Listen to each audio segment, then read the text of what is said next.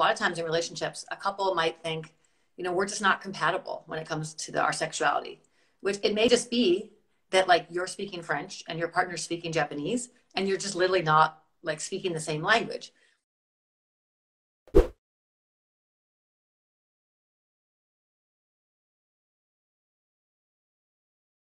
Hello everyone, welcome back to another live installment of the My Sex Bio series.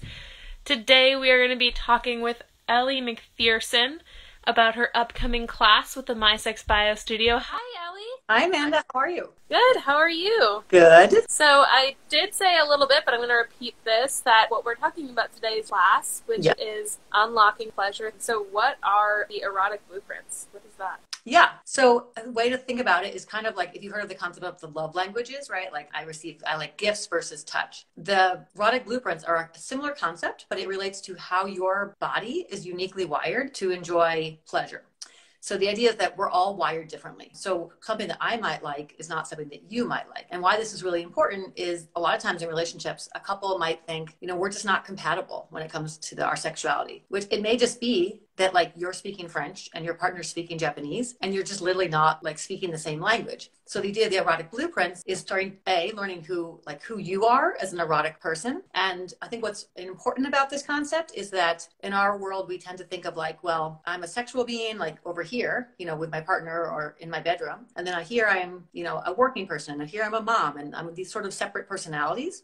But a big piece of what I talk about in my coaching is like, you are an erotic being in all of your life. Like you're always you. And knowing that is not just in the bedroom, like who you are is who you are everywhere. So understanding who you are from this like sort of wired physical place, yes, it will help you as you relate to your partner and also to yourself in terms of how you like to receive pleasure, but it also influences just how you like experience and walk through the world. So the idea of the blueprints is that there are 5 blueprints, and each of us might show up in slightly different like combinations of these. And there's actually a quiz we can post on if you want. We can post the quiz so people can get an idea of just from an intellectual level what their type is. But there are 5 main erotic blueprints, and when we go into this, I'll explain a lot more about each one when we do our class next week. But on a high level, there's energetic. So people who are really, they like tease, they like anticipation, they like space. So think about like the sort of stereotype of this is like, someone who's kind of like into crystals and space and music and kind of like that kind of like yoga-y music. But when it comes to their sexuality, this is someone who like, if you come into their space too fast, they might be kind of turned off. Like they need the tease and anticipation and the space to get into things. And that is how they relate in a sexual context, but also think about like, even in like daily life, right? You are who you are all the time. So that's the energetic. And we'll go into a lot more about this in the class. And then there's the sensual, who are people who like are really into, think about like massage and touch and like, snuggling and their environment, right? People who are really, they are turned on and they're really sensitive to like the ambiance, the feel of their clothes, smells, that kind of thing. So that's kind of the sensual type. And then we have the more sexual type, which is more just like cut and dry, right? Like why do we need all this other stuff? Let's just get to the point. And that's sexual context. It can be like, let's just, we don't need all this other stuff. But also a sexual person can be more, even in life, it's like a little more direct. It's like, let's just get to it. And then there's the kinky type, which is a big world, but we generally think of kinky, in the kinky realm, there's like the sort of physical side of kinky, which can be people who are kind of turned on by more like intensity of experience, intensity of sensation. So everything from like, restriction, like being tied up or spanking or that kind of more physical sensation stuff. And then there's also like the psychological side of kink, which really gets into fun stuff around playing with power dynamics, like masculine, feminine, yin and yang, light and dark, playing with power stuff. So those are the main 5 blueprints. In every single person, most people will kind of gravitate towards one, but have other pieces show up in themselves as well. And it's like, as you start to get into this and learn more about them, you'll start to realize like in yourself, and this is not just in your head, but like in your body, right? Like noticing, yes, like, okay, when XYZ, that lights me up, that turns me on, that gets me aroused in your body. And yeah, so learning that, like sort of knowing that about yourself is important for just knowing like who you are and how you operate for yourself, and also very much in relation to a partner. So the more you kind of start to, like when I think about my life and the more I've come to really understand this, and I think about past relationships, what worked, what didn't work, it's like, oh, it makes so much sense now. Like we literally just weren't on the same page. You know, what they were giving me wasn't what I needed. And it wasn't anything wrong with me or them. We just were literally like on the same page. So aside from taking this quiz that, well, anyone who registers on mysexbiostudio.org is going to get a link to this quiz so that they can take it before the class. And aside from this quiz, what is, how do you take that the results from that quiz, and then bring that into class? What do we do with it then? So the idea of the quiz is that it's like kind of in your head, right? The concepts of this, but where it really starts to land is in your body. So when I work with people one-on-one in a coaching or in our class, we'll actually like do an exercise and start to feel into, okay, what kinds of, it doesn't have to be like really sexual touch, right? It can just be like, okay, I'm touching my hand. Like energetic touch might be more, I'm not even really touching my hand. I'm playing with the space and the tease and like, does it turn me on or do I feel this? Like for some people, there's a lot of sensation in that sensation of the anticipation and the tease of being touched. For some people, this not doing anything. And it might just be more like really light, like the more sensual, right? Which is like the massage and the stroking. So even in your own body, you can start to play with this and notice. And then with a partner, a really fun way to play with this is a game where you literally like have your partner lie down and just try different, and it can be pretty PG. This doesn't have to be very sexy. It can be just like touching their arm in different ways and just getting their feedback. You know, do you like touch, let's say touch A, like I do like with my nails, right? Touch B could be more of a stroke. Which one do you like better? So there's no right or wrong answer. There's no doing it wrong or doing it right. It's just getting information from your partner about what they like. And then all those clues start to lead up to like, hey, yeah, this person really likes the more sensual touch, or they're not really into that, but they really love it when I like, squeeze hard, constriction, or use my nails. So your body will override your mind, right? The mind might start like, especially when it comes to kinky stuff, right? Like we have a lot of maybe taboos or things in our society around what it means to be kinky. And people might almost want to like, well, I don't want, or a guy might think I need to be like, macho sexual. I don't want to be more sensual, but your body is your body and you like what you like. So it's just about in that and knowing that. And then the more you know that, and the more you accept that. And then the other key piece of this is once you know that, communicating that to a partner.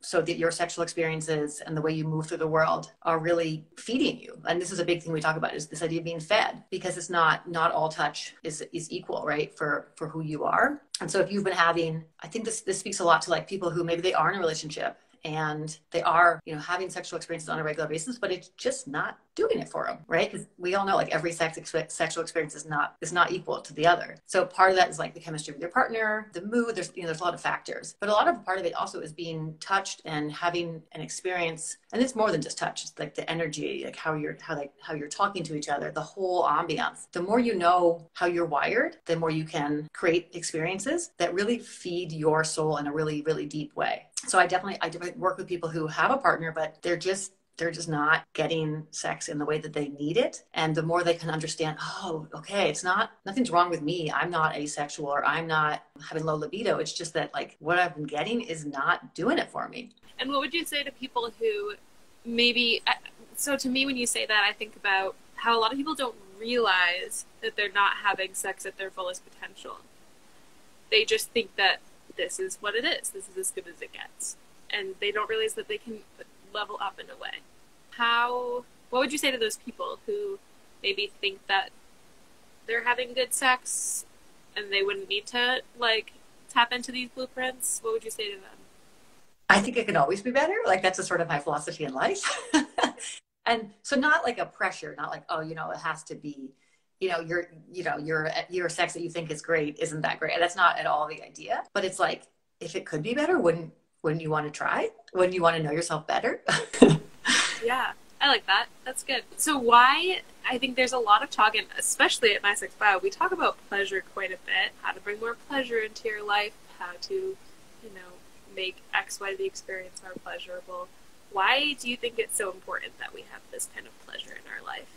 Well, first of all, like even just where we are in the world right now, right? There's a lot of suffering right now, a lot of stress, a lot of anxiety, and all that's up in our heads. And we're all, and I'm also have a tendency to kind of get up in my head and get stressed and overthink things and completely disconnect from my body. But pleasure is in the body, and pleasure and being in the body brings you back to this moment right here, right now, where in this moment right now, right here, everything is fine, right? Nothing else really matters. And that ability to drop out of your head into your body, and it from a spiritual perspective, it's like kind of connecting to your true essence, like your higher power. This is who I really am. This ego, all this stuff in my head is a distraction, but in my body, I know who I am. So I think that's part of it, is like that centeredness, and you access that through physical pleasure. And that can even just be as simple as like, tea in a quiet morning kind of pleasure. But I think sexual pleasure, especially, I think I don't think I know, like scientifically, our bodies are hardwired for pleasure. We have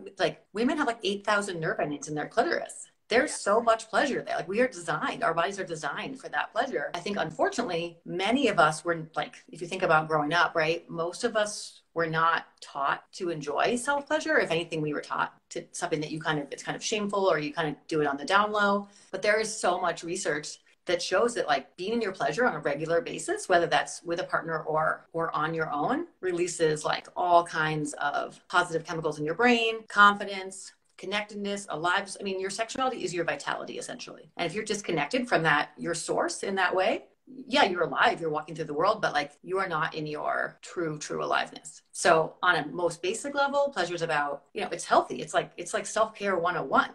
And on a slightly higher level, like tapping into that and being connected to your source of pleasure that is all there in your body is kind of your portal to all kinds of like higher level functioning. I love that what you said about sexuality being vitality. That's amazing. That should go on a t-shirt, I think. That should be the next t-shirt from my sex bio. I think it's kind of crazy though, like you say, there's ridiculous amount of nerve endings in the clitoris, and the clitoris exists purely for pleasure. There's no other reason for it to exist, and there's a lot of things like that just point to the fact that sexual pleasure is natural, healthy, and necessary. Well, if necessary if you're a sexual being. Some people don't have, like some people who are asexual might not be interested in that, which is fine. But yeah, so you're right. Pleasure, I like what you're saying. Pleasure and sexuality is our vitality. So for those who are just joining us now, we're talking about this class that Ellie is hosting a week from today at 7:30 p.m. Eastern about tapping into our erotic blueprints. And what would you say, Ellie, why is this class going to improve pleasure in our love life? Is it that it's going to give us these tools to read our own blueprints? Are we going to do you want to speak more on that? Yeah. So number one, I'm just going to introduce the idea of the blueprints. So for a lot of people, this might be a totally new concept. And it might be as simple as being like, oh, it makes so much sense. I've definitely had cases or stories where people, like, for the first time in their life, like, oh, like, I get it now. Like, the reason why I didn't like, the sex I've been having my whole life is because I'm actually really kinky. And this is what I've been having is not, it's like you've been eating, I don't know, like Raisin Bran your whole life, but what you really need is Fruit Loops. And you just didn't know that was the problem. And once you learn that what you need is Fruit Loops, you can go out and find Fruit Loops. So part of it's that is kind of just understanding that there are these different blueprints and kind of where you fit into that. Because the idea, remember, like one of the biggest takeaways here is like no one is broken, no one is messed up. We're all just different, and there are different flavors of sexuality. None of it is wrong, none of it is shameful. It's just different. And so knowing whether you're partnered or not, so even if you're, a single person, we'll talk about how to feed your blueprint. So also kind of knowing, okay, so for myself, I'm very sensual. Like I love smells and like oils and being outside in nature and sunshine and doing yoga and moving my body. That completely lights me up. And I knew that, but once I learned about the blueprints, I was just like, oh yes, like this makes so much sense. And it wasn't just something that I kind of sort of knew about myself. It became like, this is integral to who I am and how I operate at my best. And so now I like hug trees and smell flowers with total abandon, because I'm like, this is just who I am. This is like a key part of my vitality. It's not just some weird thing I do. So it's partly that. It's like knowing yourself. And so that's something that, like, smelling flowers, whatever, that's not explicitly a sexual thing, but it taps into that part of me and helps me understand also why I love massage and things like that, right? So that helps me know myself better and really keep myself fed, Because when you're walking through life starving in that way, you're just kind of disconnected, right? Like you're there, but like the lights have on. So knowing how to give that to yourself. And then also in a partnership, knowing what you want, again, means you can ask a partner for it. And also means that you can begin to sort of understand if you're in a partnership, to know your partner better. And maybe you've been touching them a certain way because that's what you like. But especially when people have been together for a long time, like they stop asking each other. You kind of get in a rut. So it can be becoming more cognizant who your partner is and how they might like to be touched, and changing it up and making it more of an exploration. Yeah. It reminds me of what's the test that you take where you're like INFP? Yes, Myers-Briggs. yes, Myers-Briggs test. It reminds me of that because, it sounds like you can kind of be a little bit of each thing, more prominent in some than others. Is that right to think? Yeah, and it can, like, usually people have one way and this is also, it's not like a set in stone thing, right? People's sexuality can evolve over time. So it can evolve over time. It can be different at different points in your life. We also talk about not only there's these types, but there's sort of stages of sexuality. And again, there's not hierarchical. It could be, if let's say I just had a kid. I could be in a very resting state. Like I have no interest in that because my body is like literally healing or resting. Or there could be someone who's in a very adventurous stage in their life. And they, maybe they're newly out of a relationship and they're like, I want to go like have a threesome and I want to try this and I want to do that. And that's another thing. But then maybe in 10 years time, I just want to be celibate for a while. So it's not like there's a hierarchy, but it's kind of understanding where you're at in terms of your sexuality at any given moment in time, what your type is at any given moment in time. I like that. Yeah. That there's no hierarchy, that this is a fluid thing. Because it's true, and I think it's very cyclical in a lot of ways. And everybody's cycle can look different. Of course, I'm saying that just off the top of my head, like not like. But there's like life factors, there's hormonal factors. There's what's going, there's so much going on in life that affects all these things. Yeah. So someone's asking, what will we learn in the class? So we're learning these tools. Can you walk us through a bit of the structure of the class that we're going to walk through? Yeah. So I'm going to we'll start by talking about this idea of pleasure and why it's important and how to access pleasure and so what is pleasure? Why is it important? All what it does for your life. We talked about briefly earlier. And then we'll go into this idea of each of these 5 blueprints. So I'm going to go into more detail around each blueprint, kind of how to identify it in yourself and other people, the superpowers of each blueprint and the shadows of each blueprint. And then we'll go through all the blueprints. And then we'll talk a little bit about how to feed each blueprint. So knowing how each blueprint operates, how to feed each blueprint, meaning like, for example, if I'm sensual, right? Like self-massage could be an awesome way for me if I'm feeling in my head or disconnected or out of touch. Just really easy ways to reconnect with your body in a way that works, that's wired for your body. When you say the superpower and the shadow, maybe without going into too much detail, because I know we're going to talk about it in class, what does that mean? Like what's the shadow and the superpower? Okay, so I'll give you an example, like the sexual blueprint, right? That's what we think of the most in our society as what is sex. So a superpower of a person who's quite sexual is that they can go from 0 to 60 like that. They don't need a lot of foreplay or easy, like sex is easy, right? Whereas for some people, getting turned on and getting into the mode for sex doesn't always feel easy. For sexual, it's easy. It's like, bam, it's black and white. Here we go. So in some ways that's a superpower, but a shadow is more kind of like, could be like a limitation of that would be that if someone who's quite sexual, yes, sex is easy, but they may have a very limited view of sex, that basically sex is like intercourse, penetration. Whereas sex can be, that's one very limited view of sexuality. It tends to be what porn teaches us, but there's so many other ways that people can enjoy themselves and each other in a sexual way, that if you have that limited idea of what sex is, you're just missing out. It's like you're at like Applebee's or something, right? When you could be at like all the buffets. So does that make sense? That makes sense. Yeah, I like that. It's interesting because I think often like the word shadow in terms of, well, like in psychiatry, we have like our shadow work and things like that I was instantly thinking of, but it's kind of like just the opposite of this, not the opposite, but a potential hindrance on us. Yeah. It's more like something to be aware of, because you're like, oh, sweet, like this and that, but also keep in mind that potentially, like another common one that we talk about is, and I'll relate to this as a sensual, is, so one of the superpowers of a sensual, as I kind of said, like I enjoy flowers and nature, right? Like everything can be, your entire environment can be really exciting. And you can find pleasure in like the smell of an oil or the touch of the breeze on your face, right? So you have all these like portals in nature to pleasure and enjoyment.